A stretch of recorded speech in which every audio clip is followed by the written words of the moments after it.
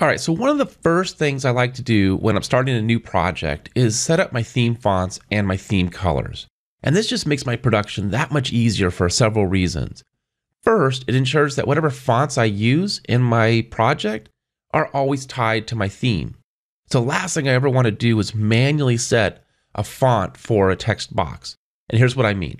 So right here, this is a default slide, right? We just set it up, we just started the project.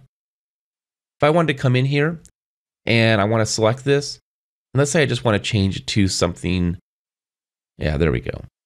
Well, by manually setting that font, I no longer have access to update this based on my theme fonts. Let me show you what I mean. So if I go up here to the Design tab,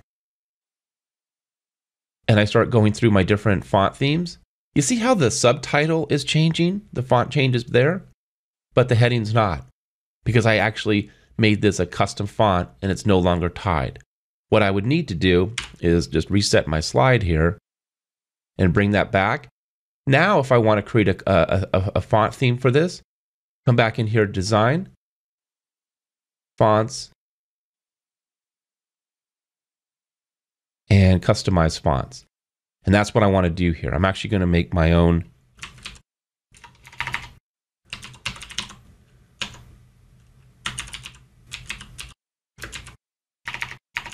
okay, and I'm going to call this Media Gallery.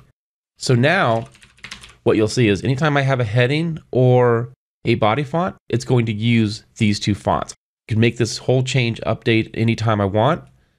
There's the change. But let's say, I don't want that. I want to go back to, say, Open Sans. Okay, there we go. But you see how both of these changed now.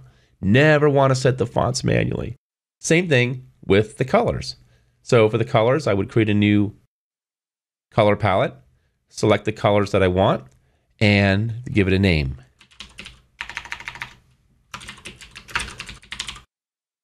And I already have this palette created, so I'm just going to cheat and come right here and choose Color, Video Gallery. And same thing with this. If I insert a shape, and as long as I work off of one of these colors up here, this will be updated if I change a new our theme color, right? You see how it changes? I want to be able to control it like that. I don't want to rely on having to go back through every slide and making manual changes. So the first thing to do when you set up your projects is go ahead and create those font themes and font color themes so that you actually have these set up, and then you can work from there. And then of course, if you want to share it or you want to make a change later on, you have access to it via the font and color themes.